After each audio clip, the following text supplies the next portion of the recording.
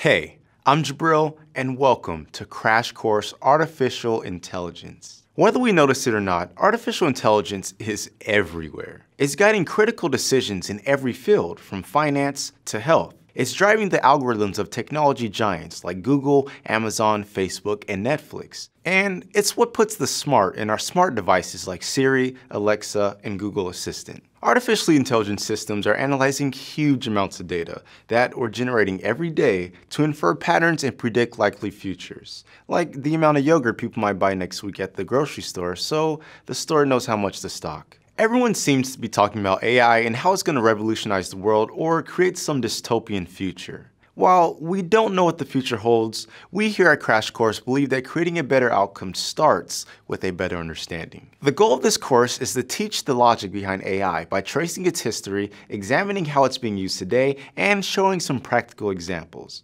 And we're going to try something a little different. We'll work together on labs, writing and implementing code to program our very own AI systems. Along the way, we'll spend several episodes on a hot area of AI known as machine learning. Using the brain as inspiration, these AI can learn from examples.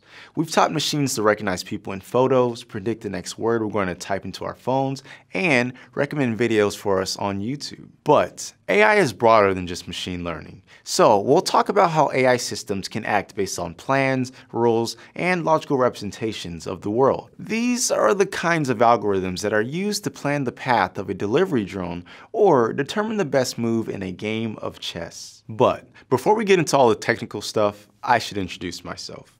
I'm your human host, Jabril. I have a YouTube channel called Jabril's where I look for interesting problems, be it personal or universal, try to solve them using code, and vlog my adventures and mistakes along the way. I got my start in machine learning when I decided to build a machine learning game from scratch. I didn't have any prior knowledge on the subject, which I think ended up helping it resonate with people. Now, I'm hosting Crash Course AI, but I'm not doing it alone. John Greenbot.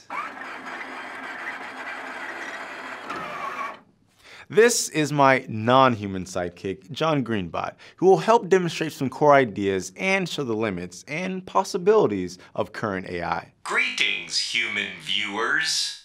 Now, I'm excited to learn about AI because I want to be able to go to new cities and be guaranteed to get the type of pizza that I think is the tastiest, not necessarily what's most popular. Or when I go to the doctor, I can get a prescription specifically tailored to me and my exact symptoms. With AI, this type of future is possible. AI is still a new field, so there are lots of problems to solve, but not that many people trying to solve them. We also have to think about what the future of AI means for us as humans. And I believe it's in our best interest to have as many people as possible understand the field of AI so that the conversation can expand.